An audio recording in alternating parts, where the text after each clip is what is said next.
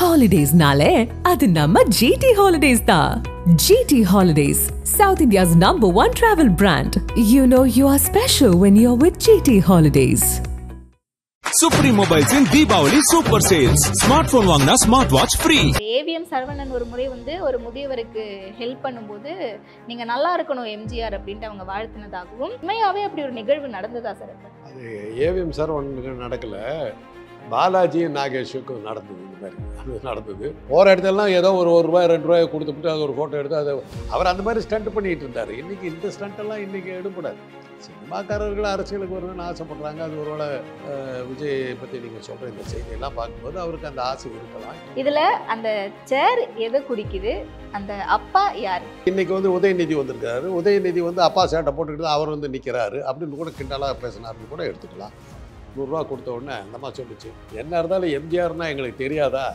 கண்டிப்பாக நீங்கள் கொடுப்பீங்கன்னு எங்களுக்கு நல்லா தெரியும். எம்ஜிஆர்னால் எம்ஜிஆர் தான் இருந்துச்சு. நாகேஷ் மெதுவாக பாலாஜி தட்டி கொடுத்து வா போகலாம் அப்படின்னு சொல்லிட்டு எவன் கொடுத்தாலும் அவங்க எம்ஜிஆர் தான் நினைப்பாங்க. அந்த மாதிரி ஒரு இமேஜை அவர் கிரியேட் பண்ணிட்டார். ஒன்றும் நம்ம பண்ண முடியாது. விஜய் வந்தார்னா என்னங்கிறது நம்ம என்னுடைய கருத்து பிரகாரம் அவர் பரிதாபத்துக்கு விடுகிறா மாதிரி. ஒரு வேளை வராரு அப்படின்னா அவருடைய ஐடியாலஜி என்னவா இருக்கும்? அவருக்கே தெரியாத விஷயத்தை என்கிட்ட கேட்டிங்கன்னா எனக்கு என்ன. அவர் ஒரு படம் எடுத்தார், ஏன்னா சர்க்கார்னு நினைக்கிறேன், அதில் எடுத்தார். கடைசியில் வந்து ஒரு ஐஏஎஸ் அதிகாரிகிட்ட ஆட்சி கொடுப்பேன்னாரு. அதுக்கு இவர் என்னத்துக்கு? இதை வச்சு நம்ம முதலமைச்சராக விட்டா காசு எடுத்தாலும் அவர் நினைக்கிறார். அதுக்காக தான் அவர் செய்கிறாரு. இன்றைக்கி இந்த குற்றச்சாட்டை சொன்னால் நீங்கள் இது இப்படி ஒரு விமர்சனம் பண்ணால் என்ன சொல்லுங்கள்? நாம் ஏற்கனவே ப்ரெடிக்ட் பண்ணியிருக்கோம். பாஜக வந்து ஒரு தீவிரவாத தாக்குதல் ஒன்று நடத்தும். புல்வாமா நடத்தினாங்க. நடத்திட்டா இப்போ இன்றைக்கி அந்த கவர்னர் சொல்கிறார் எப்படியெல்லாம் புல்வாமா பிளான் பண்ணி இவங்க நடத்தினாங்கிறத சொல்கிறார். அது மாதிரி ஒன்று நடக்கும். தீவிரவாத தாக்குதல்கிறது நாட்டை காப்பாற்ற வேண்டும் என்றால் மோடி இருந்தால் தான் நல்லதுன்னு ஒரு கருத்து கொடுக்கூடாது. அதுக்கு தகுந்த மாதிரி எலெக்ஷன் முடிவுகளை மாற்றி வைக்கிறது சொல்லணும். ஒரு பெரிய தலைவர்கள்லாம் கூட ஜாக்கிரதையாக இருக்கணும். சான்ஸ் இருக்குது, சான்ஸ் இருக்குது. ஏன்னா அனுதாபாலயன்னு எடுக்கும்போது விட்டு காட்டிட்டு போடுவாங்கல்ல, ராஜீவ்காந்தி ஒரு வெளி பண்ணிட்டாங்கல்ல. லியோ திரைப்படம் வெளியாச்சு. அதனுடைய சக்ஸஸ் மீட்டும் நேற்று வந்து மிக சிறப்பாக முடிவடைஞ்சிருக்கு. அதனுடைய பீக் மூமெண்ட் அப்படின்னா நடிகர் விஜயனுடைய ஸ்பீச் தான். அரசியலுக்கு வருவாரா வரமாட்டாரா அப்படின்ற சர்ச்சைகள் நிறைய போய்கிட்டு இருந்துச்சு. அதுக்கு எல்லாத்துக்கும் ஒரு கமாவோ முற்றுப்புள்ளியோ வைக்கிற மாதிரி பேசியிருக்காரு. இதில் குறிப்பாக நான் என்ன கேட்கணும் அப்படின்னா, எம்ஜிஆர் அவர்களை பற்றி சொல்லியிருக்காரு. ஒரு குட்டி கதை சொல்கிறேன் அப்படின்னு ஆரம்பித்து எம்ஜிஆர் அவர்கள் வந்து முன்னாடி நிறைய மக்களுக்கு ஹெல்ப் பண்ணிட்டு இருந்தார். ஏவிஎம் சரவணன் ஒரு முறை வந்து ஒரு முதியவருக்கு ஹெல்ப் பண்ணும்போது நீங்கள் நல்லா இருக்கணும் எம்ஜிஆர் அப்படின்ட்டு அவங்க வாழ்த்தினதாகவும் அவர் வந்து சரி அப்படியே கிளம்பி போனதாகவும், லைக் அந்த பீரியடில் யாருக்கு உதவி செஞ்சாலும் யார் நல்லது செஞ்சாலும் எம்ஜிஆர் தான் செய்வார் அப்படின்ற ஒரு விஷயம் இருந்துச்சு. அதே மாதிரி இப்பையும் மக்களுக்கு போய் சேரக்கூடிய அந்த நல்ல விஷயங்கள் எல்லாமே வந்து நம்ம பசங்க, அதாவது மக்கள் இயக்கம் பசங்க செஞ்சதாக தான் இருக்கணும், அதில் நானும் பங்கெடுக்கணும் அப்படின்றாரு. உண்மையாகவே அப்படி ஒரு நிகழ்வு நடந்ததா சார்? அப்போ அது ஏவிஎம் சரவணனுக்கு நடக்கலை, பாலாஜி நாகேஷுக்கும் நடந்தது. இந்த மாதிரி அது நடந்தது. ஒரு அவங்க கார் கெட்டு போய் நின்று போச்சு வழியில்.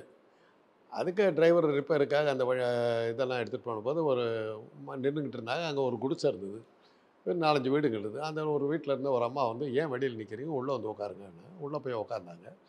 காஃபி ஃபீஸ்லாம் கொடுத்துச்சு. கொடுத்ததுக்கப்புறம் குடிச்சிட்டு வண்டி ரெடி ஆகிடுச்சு. புறப்படும்போது அந்த அம்மா கிட்ட ஒரு 100 ரூபா கொடுத்தாங்க. நான் சொல்கிறது 60களில் 100 ரூபாங்கிறது அது 1000 ரூபா 10,000 ரூபாய்க்கு வேல்யூ உள்ள பணம். அந்த 100 ரூபா கொடுத்த உடனே அந்த அம்மா சொல்லிச்சு, என்ன இருந்தாலும் எம்ஜிஆர்னால் எங்களுக்கு தெரியாதா? கண்டிப்பாக நீங்கள் கொடுப்பீங்கன்னு எங்களுக்கு நல்லா தெரியும். எம்ஜிஆர்னால் எம்ஜிஆர் தான் இருந்துச்சு. நாகேஷ் மெதுவாக பாலாஜி தட்டி கொடுத்து வா போகலாம் அப்படின்னு சொல்லிட்டு எவன் கொடுத்தாலும் அவங்க எம்ஜிஆர் தான் நினைப்பாங்க. அந்த மாதிரி ஒரு இமேஜை அவர் கிரியேட் பண்ணிட்டார். ஒன்றும் நம்ம பண்ண முடியாது. நாங்களே அப்படி தான் நினச்சோம் எம்ஜிஆரை பற்றி. நாங்கள் சினிமாவுக்கு போனோம்னா என்ன சொல்லுவோம்னாக்கா, டிக்கெட் வாங்கும்போது இதுக்கு போய் பிளாக்கில் டிக்கெட்டை வாங்கலாமான்னாக்கா வாங்கலாம்பானுங்க. ஏன்டான்னு, எம்ஜிஆருக்கு போகிற காசு நமக்கு திரும்பி வந்துடும்டா, அப்படி ஒரு இமேஜை கிரியேட் பண்ணியிருந்தார். ஆனால் அது சும்மா சொல்லக்கூடாது. சில கல்லூரி மாணவர்களுக்கு வந்து இதெல்லாம் ஸ்காலர்ஷிப்பெல்லாம் ஹெல்ப் பண்ணார், படிக்கிறதுக்கு உதவி பண்ணார். அந்த மாதிரி படிக்கிறதுக்கு உதவி பண்ணி வந்தவங்களில் யாருன்னு நீங்கள் சொன்னாக்கா துரைமுருகனும் ரஹ்மான் கான், இவங்க 2 பேர் படிக்கிறதுக்கு முழுக்க எம்ஜிஆர் தான் பணம் கொடுத்தார். அதனால தான் அவங்கள சேரிட்டி பாய்ஸும்பாங்க, எம்ஜிஆருடைய தர்மத்தில் படித்தவங்க. அது மாதிரி நிறையா பண்ணியிருக்கார், இல்லைன்னு சொல்ல முடியாது. போகிற இடத்துலலாம் ஏதோ ஒரு ரூபாய் 2 ரூபாய் கொடுத்துட்டு அது ஒரு ஃபோட்டோ எடுத்து அதை ஒரு ஏழை முதியவருக்கு எம்ஜிஆர் வழியில் பார்த்தவர் இறங்கி போய் உதவி செய்தார் அப்படின்னு ஒரு அது ஒரு படத்தில் போட்டு கண்ணாபின்னான்னு கிண்டல் பண்ணா அப்படி இவரையே வச்சு தங்கப்பதக்கம்னு நினைக்கிறேன் அந்த படத்தில் காட்டும் அப்படி ஒரு கிளவி வரும், அதுக்கு ₹1 போட்டுட்டு உடனே கட்டி பிடிச்சி எடுற ஃபோட்டோ அப்படிம்பாரு. டெவலப் பண்ணி அதெல்லாம் நடந்து அவர் அந்த மாதிரி ஸ்டண்ட் பண்ணிகிட்டு இருந்தார். இன்றைக்கி இந்த ஸ்டண்ட்டெல்லாம் இன்றைக்கி எடுபடாது. இன்றைக்கி அதெல்லாம் ஈடுபடுற மாதிரி கஷ்டம். சினிமாக்காரர்கள் அரசியலுக்கு வரணும்னு ஆசைப்படுறாங்க. அது ஒருவேளை விஜய் பற்றி நீங்கள் சொல்கிற இந்த செய்தியெல்லாம் பார்க்கும்போது அவருக்கு அந்த ஆசை இருக்கலாம், இல்லாமல் இருக்கலாம், சொல்ல முடியும். ஏன்னா தொடர்ந்து ஒரு சர்ச்சை இருந்துச்சு, சூப்பர் ஸ்டார் யார் அப்படின்ற ஒரு சர்ச்சை. நடிகர் ரஜினிகாந்தா இல்லை நடிகர் விஜயா அப்படின்ட்டு. நான் சூப்பர் ஸ்டார் நடிகர் ரஜினிகாந்த் மட்டும்தான் இருக்கணும் அப்படின்ற மாதிரியான ரசிகர்களும் இருந்தாங்க. ஸோ அதை தொடர்ந்து அதை பற்றியும் பேசியிருக்காரு. நடிகர் திலகம் அப்படின்னா ஒருத்தர் தான், புரட்சி தலைவர்னா ஒருத்தர் தான், அதே மாதிரி சூப்பர் ஸ்டார் ஒருத்தர் தான், உலகநாயகன் ஒருத்தர் தான், அதே மாதிரி தளபதி அப்படின்னா அவங்க எல்லாருக்கும் தெரியுமா அப்படின்னு கேட்டிருக்காரு. ஸோ மன்னர் சொல்றதை செய்தவர் தான் தளபதி. ஸோ நான் வந்து மக்களுடைய தளபதி, மக்கள் தான் மன்னர்கள் அப்படின்ட்டு. இது எப்படி பார்க்கலாம், என்ன சொல்ல வராரு மக்களுக்கு இதனால? அவர் சொன்னதில் எதுவுமே தப்பு இல்லையே. இதெல்லாம் ஒரு டைட்டில் தான். சூப்பர் ஸ்டாருங்கிறது ஒரு டைட்டில். அது அன்னைக்கு அந்த காலத்தில் வந்து லட்சிய நடிகர் ராஜேந்திரன், இராஜேந்திரன் போடுவார். அதனால் அதுக்கு அடுக்குமொழியில் வரதுக்காக இலட்சிய நடிகர் ராஜேந்திரன். அப்புறம் அதே மாதிரி தான் நடிகர் திலகம்னு சிவாஜிக்கு ஒரு பேசும் படம் அப்படின்னு ஒரு பத்திரிக்கை வந்தது. அந்த பத்திரிக்கையுடைய வாசகர் தான் நடிப்பில் அவரை அடிச்சுக்கிறதுக்கு ஆளே கிடையாது, அவரை ஏன் நடிகர் திலகம்னு கூப்பிடக்கூடாதுன்னு ஒன்று பேசும் படம் பத்திரிக்கைலாம் படித்து இனிமேல் சிவாஜி கணேசன் அவருடைய படங்களை போடும்போது நாங்கள் வந்து நடிகர் திலகம் சிவாஜி கணேசன் போடுவோம் அப்படின்னு போட்டு இது பண்ணாங்க.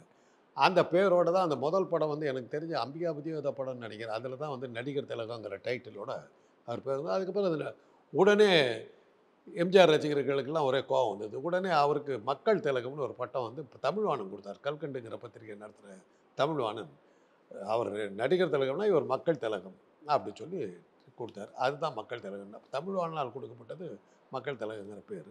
அதே மாதிரி அன்றைக்கி வந்து அதெல்லாம் போட்டுக்கிட்டாங்க. அதே மாதிரி தான் காதல் இளவரசன் அப்படி தான் கமலஹாசனுக்கு முதல்ல பேர். அப்புறம் தான் உலக நாயகன் பேர். அப்புறம் அதே மாதிரி ஜெய்சங்கர் வந்து மக்கள் கலைஞருங்கிற பேர்லேயே இருந்தார். புரட்சி கலைஞருங்கிற பேர் தான் விஜயகாந்த் வந்தார். அதெல்லாம் ஒரு அந்த காலத்தில் ஒரு ஸ்டைல். அது நடிகவேள் எம்ஆர் ராதாங்கிற பட்டம் வந்து அன்றைக்கி இருந்த தமிழறிஞர்களால் கொடுக்கப்பட்ட பட்டம் வந்து நடிகவேள். கலைஞருக்கு வந்து கலைஞருங்கிற பட்டத்தை கொடுத்தது வந்து எம்ஆர் ராதா தான் கொடுத்தாரு, கலைஞருங்கிற பட்டம். இது மாதிரி அந்த காலத்தில் அதெல்லாம் ஒரு அண்ணா வந்து கேட்காமே அவருக்கு அறிஞர்னு பட்டம் கொடுத்தாங்க. சரி, அவர் பேசாமல் இருந்துட்டார், போட்டுக்குங்கட்டார். அது மாதிரி அன்றைக்கி அதெல்லாம் ஒரு ஃபேஷன் போட்டுக்கிறது. இன்றைக்கி அதுக்கெல்லாம் யார் அதெல்லாம் கவலைப்பட்டுக்கிறது இல்லை. ஐயோ, இது சினிமா உலகில் ரொம்ப சகஜம். அதெல்லாம் வச்சுக்கிட்டு அந்த பதவிக்கு போட்டி போடுறதுன்னு ஒன்று இருக்குல்ல சார். இப்போ இன்னைக்கு சூப்பர் ஸ்டார் வந்து யாரு அப்படின்ற ஒரு கேள்வி தான் கொஞ்ச நாளைக்கு முன்னாடி போயிட்டு இருந்துச்சு. ஜெயிலர் திரைப்படம் அப்போலாம் ரஜினியே இதை பற்றி பேசினாரு. காக்கா கழுகு இந்த கதையெல்லாம் சொல்லியிருந்தாரு. இங்கேயும் அந்த மாதிரி ஒரு குட்டி ஸ்டோரி சொல்லியிருக்காருன்னு வச்சுப்போமே. ஸோ அந்த போட்டியானது அது ஆரோக்கியமான போட்டின்னு நினைக்கிறீங்களா? அந்த பேரை என்னத்துக்கு இவர் வச்சுக்கணும்? இவருக்கு தான் தளபதினு ஒரு பேர் கொடுத்துருக்காங்களா, அதில் போயிட்டு இருக்க வேண்டியது. என்னத்துக்கு போய் சூப்பர் ஸ்டார்னு போட்டு குழப்பிக்கிட்டு இருக்கிறீங்க? என்னத்துக்கு தேவை அது? பேர் டைட்டிலே இல்லையா? இவர் சூப்பர் ஸ்டார்னு இவர் சரத்குமாருக்கு வந்து சுப்ரீம் ஸ்டாராக என்னமோ பேர் வச்சாங்க. ஆளாளுக்கு பேர் வச்சாங்க. என்ன இருக்குது? நம்ம இப்போ படத்தை பார்க்குறோம், போஸ்டரை பார்க்குறோம், இவர் தான் ஹீரோவா, அது சுப்ரீம் ஸ்டார்ன்ற பேர் போடலனாக்க நம்ம போக மாட்டோமா என்ன? அது அவங்க ரசிகர்கள் வேணால் தூக்கி வச்சு தலையில் கொண்டாடிட்டு இருக்காங்க. உங்களை மாதிரி என்ன மாதிரி காமன் பீப்புளுக்கு எந்த பேரில் இருந்தால் என்ன? ரஜினிகாந்த் படம் அவ்வளோதான். இன்னும் சொல்லப்போனால் ரஜினிகாந்தோட ஒரிஜினல் பேர் ரஜினிகாந்த் இல்லை, அவர் பேர் சிவாஜி ராவ். அந்த சிவாஜி ராவுங்கிற பேர் இன்றைக்கி எங்கே இருக்குது? ரஜினிகாந்துங்கிற பேரில் தான் அவர் வந்திருக்காரு. அவர் ஒரு படத்தில் நடித்த அந்த ரோல், அந்த பேரை வச்சாங்க. அவர் அந்த படத்தில் நடிக்கலை. மேஜர் சந்திரகாந்துங்கிற படத்தில் வச்சிருந்த பேர் ரஜினிகாந்துங்கிறது தான் வில்லனுடைய பேர். இவர் தன்னுடைய படத்தில் பாலச்சந்திர அவரை தமிழ் படத்தில் அறிமுகப்படுத்து ரஜினிகாந்துங்கிற பேரில் அறிமுகப்படுத்தினார். அவர் அதுக்கு முன்னாடியே கன்னட படத்துலாம் பிரபலமாக இருந்தார். ரஜினிகாந்த் வந்து தமிழ் படத்தில் அறிமுகமாகி முதல் நடிக்கலை. நெஞ்சல் ஒரு ஆலயம் படம் கன்னடத்தில் எடுத்தபோது டாக்டர் ரோலில் ரஜினிகாந்த் தான் நடித்தார். சிவாஜி ராவுங்கிற பேரில் தான் நடித்தார். தமிழுக்கு வரும்போது தான் அவர் ரஜினிகாந்த் ஆனார். ரஜினிகாந்த்னு சொன்னால் தமிழ்நாட்டில் வந்து இவர் தான். அதுக்காக என் பெரிய ரஜினிகாந்த்னு வச்சிங்கன்னா எப்படி எடுப்படும்? அது சுப்ரீம் ஸ்டார்னாக்கா இன்றைக்கி இருக்கிற சூழ்நிலையில் இப்போ ரஜினிகாந்த் இருக்கிறவங்களும் அவருக்கு தான் அந்த பேர். அதை வந்து விஜய்க்கு வைக்கிறது தேவையே இல்லாத விஷயம் இல்லை. அவர் அதை சொல்லிட்டாரு, சூப்பர் ஸ்டார்னா அது ஒருத்தர் தான் அப்படின்னு சொல்லிட்டாரு. ஸோ எம்ஜிஆர் படத்துக்கு போகும்போது என்ன மாதிரி கொஞ்சம் நட்டுக்கடலை கேஸெல்லாம் வந்து எம்ஜிஆர் படம்னா எங்களுக்கு என்னன்னு தெரியும். அவர் எப்போவுமே ஒரு ஏழையாக வருவார். மொதல் சீட்டில் வந்து கூழ் குடிப்பார். குடிச்சிட்டு ஒரு ஊறுகாய் சாப்பிடுவார். சாப்பிட்டு ஆஹாம்பார். அது கூழ் உடனே தர டிக்கெட்டில் இருக்கவங்களாம் நம்ம நாட்டுமே தலைவர் எம்ஜிஆர் கூழ் குடிக்கிறார் பார்த்தியா அப்படி அந்த மாதிரி வரும். அப்புறம் வந்து ஒரு ஏழையாக இருப்பார். வண்டி இழுத்துக்கிட்டு போவார். எதை பண்ணிக்கிட்டு இருப்பார். கதாநாயகி ஒரு காரில் வந்து ஒரு காரை வந்து இடிப்பாள். இடித்த உடனே என்னம்மா ராணி கேடடிச்சு எந்த அப்படின்னு சொல்லி ஒரு பாட்டெல்லாம் பாட்டி அவளை கிண்டல் பண்ணி இது பண்ணுவார். அவள் இவர் மேலே காதடிப்பாள். அப்போ இவன் என்ன நினச்சிக்கோ, நம்ம மாதிரி கூலி தொழிலாளி ஒரு காரில் வர்ற பணக்காரி வந்து காதலிக்கிறான்னாக்கா நமக்கு அந்த சான்ஸ் இருக்குது. இதுதான் எம்ஜிஆர் படம். அப்புறம் எம்ஜிஆருக்கு வழக்கமாக ஒரு ஏழை தாய் இருப்பாங்க, ஒரு தங்கச்சி இருக்கும். தங்கச்சி வாழ்க்கையை கெடுத்துட்டார். அதுக்காக அவர் கஷ்டப்படுவார். இதுதான் அவருடைய கதைகள். எந்த படமாக எடுத்தாலும் அன்பே வாங்குகிற ஒரு படத்தை தவிர அவருடைய 100 படங்கள் இதே கதை தான். அதை மாற்றி எடுக்க முடியாது. அதே மாதிரி தான் ரஜினி மாட்டி இந்த மாதிரி படம் இதெல்லாம் நடிச்சுட்டு படம் சூப்பராக இருக்குதுன்னு வேணால் சொல்லுங்கள், சூப்பராக ஆக்ட் பண்ணியிருக்கீங்கன்னு சொல்லுங்கள். சூப்பர் ஆக்டர்னு அந்த பேரை சொல்லாது, சுப்ரீம் ஸ்டாருங்கிற பேர் வைக்காது. தேவையில்லை, அந்த பேர் தேவையில்லை. அரசியல் அதெல்லாமே விட்டுட்டு விஜய் மக்கள் இயக்கம் மக்களுக்கு நல்லது செய்யணும் அப்படின்ற ஒரு நோக்கில் கல்வியாக இருக்கட்டும், இல்லை உணவு தானமாக இருக்கட்டும், லீகல் கன்சல்டன்சி வரைக்கும் இலவசமாக மக்களுக்கு பண்ணிட்டு வந்துட்டு இருக்காங்க. டியூஷன்ஸ் ஆரம்பிக்கிறது இப்படின்ட்டு. ஸோ இந்த செயற்பாடுகள் ஆரோக்கியமானதா, எப்படி நல்லதா? நல்லது தானே. அவ்வளோ பணம் வாங்குறாருங்கிறாங்க, அது மக்களுக்கு கொடுக்குறாரு. நல்ல செயல் தானே. அதெல்லாம் பாராட்ட வேண்டியது தான். அது சம்பாரிச்சதை தூக்கி தனக்கு மாத்திரம் வச்சுக்காமல் எல்லாத்துக்குமே அவர் கொடுக்குறாரு. அதெல்லாம் பாராட்ட வேண்டிய விஷயம் தான். அதில் ஒரு மனித நேயத்தோடு அவர் நடந்துக்கிறார். அது எல்லோரும் செய்கிறது தான். அதே நடிகர்களுக்கு மாத்திரம் அவ்வளோ பெருசாக கொடுக்குறீங்க. இப்போது இவ்வளோ பேசுகிறீங்களே, சூர்யாவும் கார்த்திக்கும் எவ்வளோ பண்ணுறாங்க தெரியுமா உங்களுக்கு? நிச்சயமா சார். ராகவா லாரன்ஸ் எவ்வளோ பண்ணுறாரு தெரியுமா உங்களுக்கு? ஏன் அவங்களுக்குலாம் அந்த விளம்பரத்தை நீங்கள் கொடுக்க மாட்டேங்கிறீங்க? ஏன் அவரை வந்து அரசியலுக்கு வான்னு சொல்ல மாட்டேங்கிறீங்க? அவங்களோட தகுதி அவங்க அரசியலை பற்றி பேசல. ஏன்னா அதை அவங்க இந்த மாதிரி பண்ணுற தர்மங்களையும் இந்த மாதிரி செய்கிற நல்ல காரியங்களையும் தன்னுடைய சொந்தத்துக்காக அரசியலுக்கு பயன்படுத்தலாம். அரசியலை குறி வச்சுக்கிட்டு அவங்க செய்யலை, தன்னால் மட்டும் செய்கிறாங்க. ஆக விஜயனுடைய நோக்கத்தில் இதை வச்சு நம்ம அரசியலை வந்து உள்ளே வந்து நம்ம ஊட்ட காசை பிடிக்கலான்னு அவர் நினைக்கிறார், தன்னலத்தோடு நினைக்கிறான்னு சொன்னாக்கா மறுப்பீங்களா நீங்கள்? இதை வச்சு நம்ம முதலமைச்சராகி ஊட்ட காசை எடுத்தலான்னு அவர் நினைக்கிறார். அதுக்காக அவர் செய்கிறாருன்னு இன்றைக்கி இந்த குற்றச்சாட்டை சொன்னால் நீங்கள் இது இப்படி ஒரு விமர்சனம் பண்ணால் என்ன சொல்லுவீங்க? என்ன நீங்கள் சொல்கிறீங்க இவர் மாத்திரம் தான் செய்கிற மாதிரி ப்ரொஜெக்ட் பண்ணுறீங்க? இல்ல அப்படி சொல்லல. திரைமறைவுல நிறைய பேர் பண்ணிட்டு இருக்காங்க. அப்படி பார்த்தா இசையமைப்பாளர் இமான் முதற்கொண்டு எல்லாருமே பண்ணிக்கிட்டு இருக்காங்க. அறம் ஃபவுண்டேஷன்லாம் மிக பெருசு.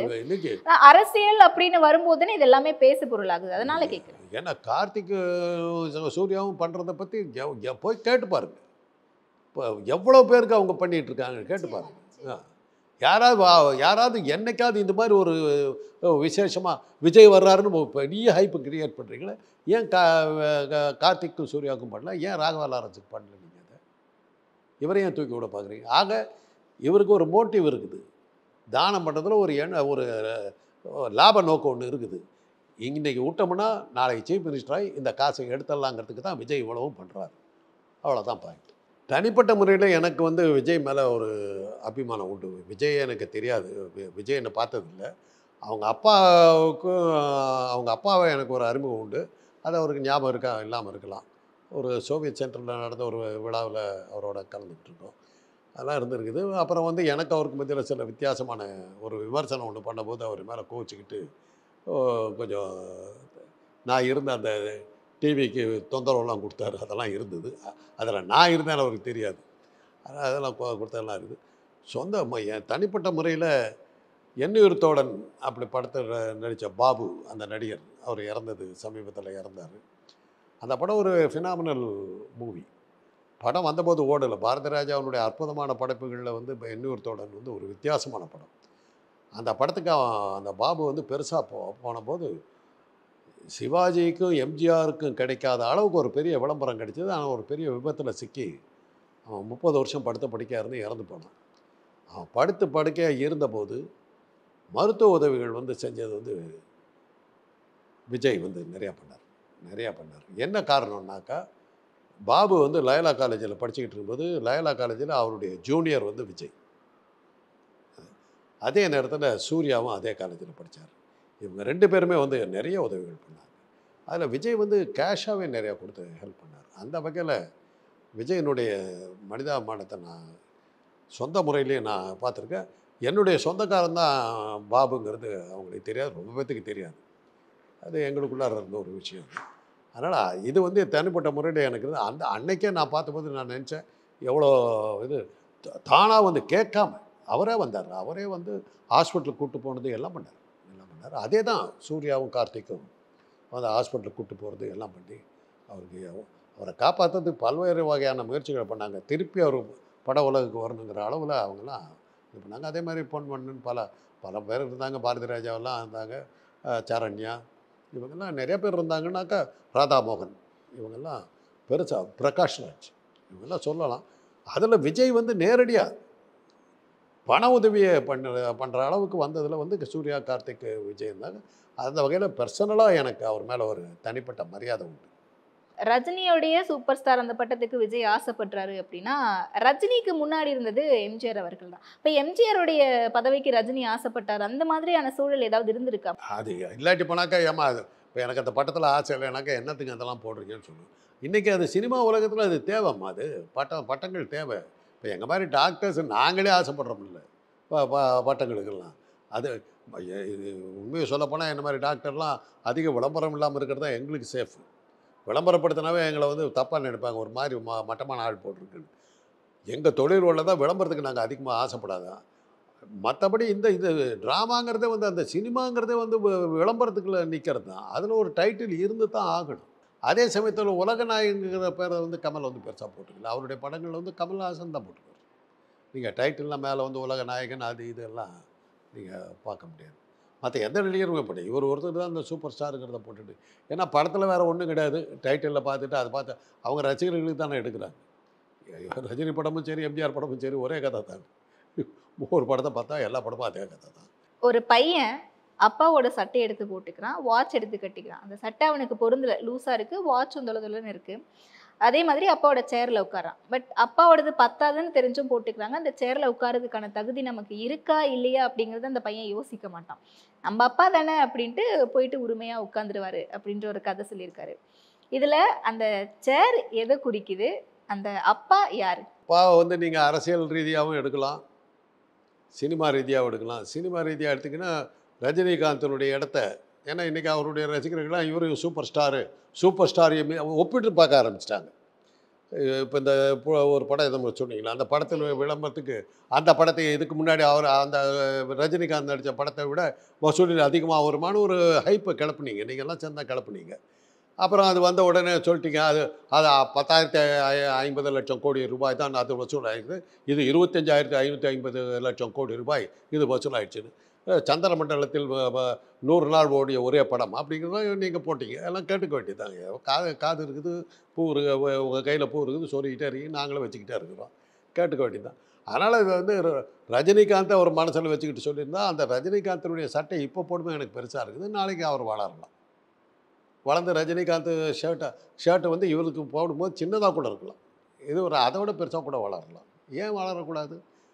அரசியல் எடுத்தாக்கா இன்றைக்கி வந்து உதயநிதி வந்திருக்காரு, உதயநிதி வந்து அப்பா சேட்டை போட்டுக்கிட்டு தான் அவர் வந்து நிற்கிறாரு அப்படின்னு கூட கிண்டலாக பேசினாருன்னு கூட எடுத்துக்கலாம். இப்போதைக்கு அவர் அரசியலுக்கு வர எனக்கு தோணலை. சினிமாவுடைய மவுஸ் குறைஞ்சிட்டு வருதுன்னு சொல்கிறீங்க, ஒருவேளை அதனால கூட அரசியல் வரலாம். அரசியலுக்கு அதை வச்சுக்கிட்டு வரலான்னு நினைக்கலாம். அது வந்து அறிமுகத்துக்கு அது யூஸ் ஆகும். அதுக்கு மேலே அது வந்து நீங்கள் எஸ்டாப்ளிஷ் பண்ணுறதுக்கு அது பத்தாது. ஏன்னா அரசியல்லையே முழு நேரமும் இருந்ததுனால தான் எம்ஜிஆர் வந்து நடிச்சுக்கிட்டே சினிமாவுக்கு வந்தார்னு சொல்கிறது தப்பு.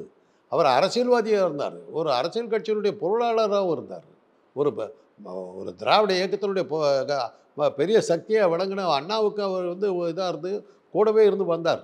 ஆனால் விஜயகாந்த் அப்படி சொல்ல முடியாதுல்ல சார். விஜயகாந்த் பெருசாக வரலையே, ஏதோ ஒரு தடவை அதிர்ஷ்டத்தில் வந்து உட்காந்தாரு, தலைவராக வந்தார், உடல்நிலை ஒத்துழைக்கல, அப்படியே போயிட்டார். உடல்நிலை மாத்திரம் இல்லை, அதோட ஒரு அடுத்து வந்த தேர்தல்களில் காணாம போயிட்டார்ல, முடிஞ்சு போச்சு. அந்த மாதிரி நடிகர் விஜய்க்கும் ஒரு வாய்ப்பு இருக்குல்ல? வரலாம். இப்போ வந்து எந்த அரசியல் பின்னணி இல்லாமல் நேரடியாக அரசியலுக்கு வந்து 6 மாதத்தில் ஆட்சியை பிடிச்ச ஒரே ஆள் உலகத்தில் என்டி ராமராவ், அவர் ஒருத்தர் தான் அதை செஞ்சார். அன்றைக்கி விஜயகாந்த் வந்தது வந்து ஒரு அரசியல் விபத்து. கலைஞருடைய ஒரு ராஜதந்திரத்தினால் விஜயகாந்த் தூக்கி விடப்பட்டார். விஜயகாந்தனுடைய சொந்த சக்தினால் அவர் வரலை, இவங்க சேர்ந்து தூக்கி விட்டாங்க. காங்கிரஸுக்கு பாடம் புகட்டுங்கிறதுக்காக கலைஞர் செஞ்ச ஒரு டெக்னிக் அது பெரிய ராஜதந்திரம். தானே தோற்று விஜயகாந்தை உட்கார வச்சு காங்கிரஸுக்கு பாடம் புகட்டினார். இன்றைக்கி வரலாம் அதுக்கப்புறம் அந்த அந்த அடி விழுந்ததுக்கப்புறம் காங்கிரஸ் இன்றைக்கி திமுக அவருடைய ஊதுகுழலாக மாறி இருக்குது. காங்கிரஸே இல்லாமல் போச்சு. ஸோ அப்போ நடிகர் விஜய் கிட்ட ஒரு கேள்வி கேட்குறாங்க இந்த சக்ஸஸ் மீட்டில் 2026 அப்படின்ட்டு. உடனே அவர் கொஞ்சம் யோசிச்சுட்டு கொஞ்சம் நேரம் கழிச்சு 2 பதில் சொல்கிறாரு. கடைசி பதிலாக கப்பு முக்கியம் பிக்லு அப்படின்னு சொல்கிறாரு. எந்த கப் அது? எந்த கப்பாக வேணாலும் இருக்கலாம். அரசியல் வெற்றிங்கிறது ஒரு கப்பாக நினைக்கலாம் அவர். அது இருக்கலாம். வரமாட்டார் நான் இப்போ கூட சொல்லலை. இன்றைக்கி நீங்கள் எல்லாம் ஆனால் ஒன்று நீங்கள் பண்ணுறீங்க, எல்லாம் மீடியாக்கள்லாம் சேர்ந்து அவரை எப்படியா அரசியலுக்கு கொண்டு வரணும்னு உயிரை. அவர் என்ன பண்ணுறாருன்னா, மக்களுக்கு தொடர்ந்து விஜயகாந்த் ஆரம்பித்த மாதிரி தான் ஒரு நல்ல விஷயம் பண்ணிக்கிட்டு இருக்காரு. எஜுகேஷனுக்கு முக்கியம் கொடுக்குறாரு. இதெல்லாம் பண்ணிட்டு இருக்காரு. நேற்று பேசும்போது கூட சமூக வலைத்தளங்களில் எல்லாரும் ரொம்ப கோவமா இருக்கீங்க ரசிகர்கள், அதெல்லாம் வேண்டாமே, அது நமக்கு தேவையில்லாதது, நம்ம செய்ய வேண்டிய வேலை இன்னும் நிறைய இருக்கு அப்படின்றாரு. ஸோ அப்போ வரப்போறேன் அப்படிங்கிறத சொல்லிட்டாரு. இது ஒரு ஆரோக்கியமான விஷயமா தானே இருக்கு. அரசியலுக்கு வராதுன்னு யாருமே சொல்ல முடியாதுமா. 21 வயது ஆன எல்லா ஆணும் பெண்ணும் இந்திய நாட்டில் அரசியலுக்கு வரலாம். நீங்கள் வரலாம், நான் வரலாம், அவர் வரலாம், யார் வேணாலும் வரலாம். வரக்கூடாதுன்னு சொல்லுறேன். வந்தால் என்ன ஆவேங்கிறதான் பேசணும். அவ்வளோதான் நம்ம பேசுகிறோம். நீ வராதே நான் சொல்லவே இல்லையே. விஜய் வந்தார்னா என்ன ஆங்கிறது என்னுடைய கருத்து பிரகாரம் அவர் பரிதாபத்துக்குரியவராக மாறுவார். ஒருவேளை வராரு அப்படின்னா அவருடைய ஐடியாலஜி என்னவா இருக்கும்? அவருக்கே தெரியாத விஷயத்தை என்கிட்ட கேட்டிங்கன்னா எனக்கு என்ன தெரியும். அவர் ஒரு படம் எடுத்தார். ஏன்னா சர்க்கார்னு நினைக்கிறேன். அதில் எடுத்தார். கடைசியில் ஒரு ஐஏஎஸ் அதிகாரிகிட்ட ஆட்சி கொடுப்பேன்னாரு. அதுக்கு இவர் என்னத்துக்கு? அப்போ தெரியல. படம் அது அவருடைய கதை கிடையாதுல்ல, அவர் ஒரு கதாநாயகனா நடிக்கிறாரு. அது அப்போ அரசியல் ரீதியில் அவர் இருக்கணும்னாக்கா இப்படி ஒரு முடிவை சொல்கிறீங்களே, இது என்னங்க சரியா இல்லைன்னு அவர் சொல்லியிருக்கணும். அதில் அவர் தலையீட்டில் என்னும்போது என்ன தெரியுது, கதைக்கை பற்றி கவலையப்படாமல் நடிச்சுட்டு போயிருக்கிறாரு. ஆக அவருக்கு அரசியல் இன்ட்ரெஸ்ட் இருந்தால் அந்த படத்தினுடைய முடிவு அந்த மாதிரி மாற்றிருக்க மாட்டார். ஆனால் சினிமாவா பார்க்கணும், இதில் இவ்வளோ ஆராய வேண்டாம் அப்படின்ட்டு நேற்றே சொல்லி. அப்போ என்ன புரியுது, நீங்கள் என்னத்துக்கு ஆராயிறீங்கன்னு அவர் கேட்குறாரு. உங்களுக்கு தான் அந்த கேள்வி. அவர் சொல்கிறது இப்போ சினிமாவை சர்க்கார் படத்தில் ஒரு பெரிய ஆச்சரியமான படம் அது. என்னை பொறுத்தவரையிலும் விஜய் நடித்த படத்திலாம் நான் பெருசாக வியந்து பார்த்த படம் அது. ஒரே ஒரு ஓட்டு அரசாங்கத்தையே கவிழ்க்க முடியுன்ற மாதிரி அந்த கதாசிரியர் எழுதியிருந்தார். அற்புதமான கதை. நிறைய பேருக்கு தெரியாது அந்த விஷயம். அந்த ஒரு ஓட்டை வச்சு நம்ம அரசாங்கத்தையே கவுத்த முடியும்னு சொன்ன அந்த கதாசிரியர் தான் அதில் முக்கியம். அதில் விஜய் நடித்தாருங்கிறது வேறு விஷயம். அதில் நான் நடிச்சிருந்தாலும் அதே தான் இருந்திருக்கேன், எஃபெக்ட் இருந்திருக்கும். அதே மாதிரி தான் பிகில் படம். அந்த பிகில் படம் பெண்களுக்கே சம்பந்தம் இல்லாத ஃபுட்பால் ஆடுற பெண்களை களத்தை எடுத்து பெண் விடுதலையை அதில் முழுக்க காட்டுறாங்க. அதில் விஜயும் இருந்தார். அது விஜயனுடைய படம்னே சொல்ல முடியாது. இன்னும் சொல்லப்போனால் அந்த படம் அந்த மூஞ்சில் ஆசிட் ஊற்றி அடிபட்ட அந்த பெண்ணு தான் அந்த படத்தினுடைய மெயின். இது ஏஆர் ரஹ்மான் கதை வசன கர்த்தா, அந்த பாட்டு எழுதுன கவிஞர் அட்லி, இவங்க தான் அதில் மெயின். இவங்க உருவாக்குனதுல விஜய் இருந்தார். விஜய் இல்லாமல் வேறு யார் இருந்தாலும் அந்த படம் ஓடி இருக்கும். அந்த களம் அப்பேற்பட்ட களம். நான் இன்னும் நினச்சி பார்த்து ஆச்சரியப்படுறேன். எப்படிரா ஒரு ஃபுட்பாலில் பெண்களை இறக்கி விட்டு, அது பெண்கள் ஆடாத கேம். பெண்கள் கிரிக்கெட் தான் ஆடுவாங்க. பெண்கள் ஆடாத ஒரு கேமை அறிமுகப்படுத்தி அதில் பெண் விடுதலையை காட்டி, ஒரு கல்யாணமான பெண், ஒரு மூஞ்சல் அடிபட்டு விகாரமான பெண், ஒரு குண்டா இருக்கிற ஒரு பெண், எல்லாரும் வாழ முடியும், எல்லாரும் சாதிக்க முடியும்னு காட்டின ஒரு படம். பெண் விடுதலையை அதை மாதிரி காட்டவே முடியாது. அதில் விஜய் இருந்தார். இப்போ இந்த சர்க்கார் படத்தில் அந்த அவருக்கு அரசியலுக்கு அவருக்கு இன்ட்ரெஸ்ட் இருந்ததுன்னா ஒரு அதிகாரியை கூப்பிட்டு ஆட்சி கொடுப்பேன்னு சொல்கிற முடிவை அவர் ஏற்றுக்கிட்டு இருந்திருக்க மாட்டார். அரசியல்வாதிகள்லாம் அறிவு கட்டங்கிற மாதிரி முடிக்கிறாரு. அப்படின்னாக்கா அந்த அரசியலுக்கு அவர் வரலன்னு தான் அர்த்தம். அந்த படத்தை வச்சு பார்த்தீங்க. சமீபத்தில் திருமாவளவன் உள்ளிட்ட ஒரு சில தலைவர்களுக்கு அவருடைய பிறந்த நாள் அன்னைக்கு ஃபோனில் அழைச்சி வாழ்த்துக்கள் சொல்லியிருக்கார் நடிகர் விஜய். ஏன் விஜயகாந்த் அவர்களுக்கு மட்டும் வாழ்த்து தெரிவிக்கலை அப்படின்ற ஒரு சர்ச்சை போச்சுல. ஸோ எப்படி எடுத்துக்கலாம் அதை? அவங்களதான் கேட்கணும். விஜயகாந்துக்கு உண்மையை சொல்ல போனால் விஜயை சினிமாவுக்கு கொண்டு வரதுக்கு முயற்சி பண்ணதே விஜயகாந்த் தான். இவர் விஜய்க்கு சினிமா வர்றதுங்கிறது பெரிய விஷயமே இல்லை. ஏன்னா அவங்க அப்பா அம்மா 2 பேருமே சினிமா தயாரிப்பாளராக அதை யாரையாரையும் வச்சு பணம் எடுத்துகிட்டு இருக்கும்போது இவர் பள்ளிக்கூடம் அவருடைய இதை பற்றி அவங்க அப்பா எழுதுறாரு. இந்த சினிமாவில் நடிக்கிறதுக்கு நான் ஆசைப்படலை, அவன் படிக்கணும்னு நினச்சேன், ஆனால் அவன் வீட்டை விட்டு காணாமல் போய் எல்லாம் என்னை இது பண்ணுறதுக்கு வர வழி இல்லாமல் தான் நான் சினிமாவில் இது பண்ணேன். அந்த மாதிரி அறிமுகப்படுத்தும் போது விஜயகாந்த் என்ன சொன்னார்னா, பையனை உடனடியாக அறிமுகப்படுத்தாத, என்னுடைய படத்தில் ஒரு கேரக்டராக போட்டு இது பண்ணு, எனக்கு இருக்கிற பாப்புலாரிட்டியில் வரும்போது விஜயும் அப்படியே அறிமுகப்படுத்தலாம் சொல்லி விஜயகாந்த் அவர் சினிமாவுக்கு கூப்பிட்டு வந்தார். அதுதான் உண்மை. அதனால் அவங்களுக்குள்ளார பெர்சனலாக இருந்தவங்க வீட்டுக்குள்ளார போய் அவர் சொல்லிட்டு வந்திருக்கலாம். அதை விளம்பரப்படுத்திக்காமல் இருந்திருக்கலாம். அதனால் அவங்க 2 பேத்துக்கு மத்தியில் போட்டி இருக்கிறதுக்கு சான்ஸ் இல்லை. ஏன்னா விஜய் வந்து நடிகராக கொண்டது விஜயகாந்த் தான். அவங்க அப்பா ஆசைப்படலைன்னா கூட இவர் தான் சொன்னார், ஆசைப்படுறான் கூட்டுப்பா அப்படின்னு சொல்லி விஜயோட வளர்ச்சிக்கு விஜயகாந்த் ஆரம்பமே அவர் தான் இது பண்ணார். அவருடைய படங்களில் வரிசையாக 2-3 படங்களில் வந்ததுக்கப்புறம் தான் அவரை தனியாக நடிக்க விட்டாங்க. அறிமுகத்துக்கு அவர் விஜயகாந்த் தேவைப்பட்டார். விஜயகாந்த் கூப்பிட்டு நடிக்க வைத்தார்.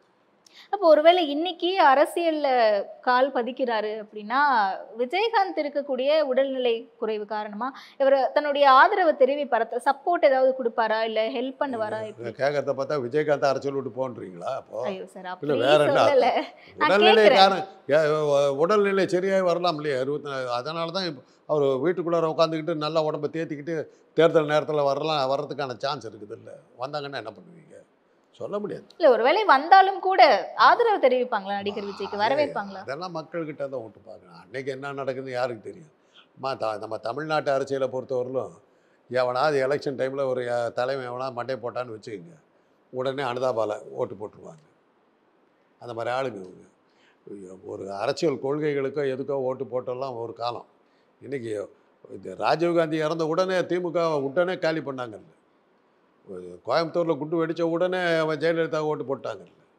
அது மாதிரி தான், அது மாதிரி எமோஷ்னல். அதான் அவருடைய படத்திலே தான், விஜயகாந்த் படத்தில் தான் வரும் அந்த டைலாக், இந்த ரமணா படத்தில், you Tamilians R emotional idiots என்பார்.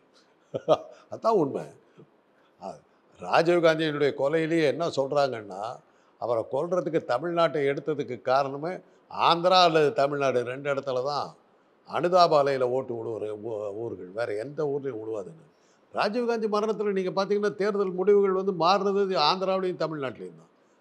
பக்கத்தில் இருக்கிற கர்நாடகாவில் ஒன்றாவில், இதில் கேரளாவில் ஒன்றாவில், இந்தியா பூரா வேறு எங்கேயுமே இந்த 2 ஸ்டேட் தான். ஏன்னா இங்கே தான் அந்த மாதிரி எவனா ஒருத்தன் செத்து போயிட்டான்னா. ஈரோடு தமிழன்பன் ஒரு அழகான கவிதை எழுதியிருந்தார்மா. தலைவனுக்கு நோய், தற்கொலை செய்து கொண்டோம், தலைவனுக்கு சிறை, தீயிட்டு மாண்டோம். இப்படி தனிப்பட்ட காரணங்களுக்காக நாங்கள் செத்தோமே தவிர தத்துவங்களுக்காக நாங்கள் செத்ததில்லை. எங்களுக்கு வாழத்தான் தெரியும் என்று நினைக்காதீர்கள், சாகக்கூட எங்களுக்கு சரியாக தெரியாது அப்படின்னு எழுதினார். நாளைக்கு 24ஆம் வருஷமாக எலெக்ஷனு. அந்த நேரத்தில் என்னென்ன நடக்குங்கிறத பார்க்கணும். நாம் ஏற்கனவே ப்ரெடிக்ட் பண்ணியிருக்கோம். பாஜக வந்து ஒரு தீவிரவாத தாக்குதல் ஒன்று நடத்தும். புல்வாமா நடத்தினாங்க. நடத்திட்டா இப்போ இன்றைக்கி அந்த கவர்னர் சொல்கிறார் எப்படியெல்லாம் புல்வாமா பிளான் பண்ணி இவங்க நடத்தினாங்கிறத சொல்கிறாரு. அது மாதிரி ஒன்று நடக்கும். அப்போ உடனே கருத்து கணிப்பு ஒன்று போடுவாங்க. இந்த மாதிரி தீவிரவாத தாக்குதல்கிறது நாட்டை காப்பாற்ற வேண்டும் என்றால் மோடி இருந்தால் தான் நல்லதுன்னு ஒரு கருத்து கணிப்பு போடுவாங்க. அதுக்கு தகுந்த மாதிரி எலெக்ஷன் முடிவுகளை மாற்றி வைக்கிறது சுலபமாக இருக்கும். அதனால் அதெல்லாம் அந்த நேரம் வரணும். அந்த எலெக்ஷன் டைமில் என்னென்ன ஸ்டண்ட் அடிக்க போகிறாங்கன்னு யாருக்கு தெரியும்? ஒரு பெரிய தலைவர்கள்லாம் கூட ஜாக்கிரதையாக இருக்கணும். சான்ஸ் இருக்குது. சான்ஸ் இருக்குது. ஏன்னா அனுதாபாலயன்னு வேணுங்கும் போது விட்டு காட்டிட்டு போடுவாங்கல்ல. ராஜீவ்காந்தி ஒரு வெளி பண்ணிட்டாங்கல்ல. புரியுது. ஹாலிடேஸ்னாலே அது நம்ம ஜிடி ஹாலிடேஸ் தான். GT Holidays, South India's #1 travel brand. You know you are special when you're with GT Holidays. Supreme Mobiles in Deepavali Super Sales. Smartphone வாங்கினா ஸ்மார்ட் வாட்ச் ஃப்ரீ.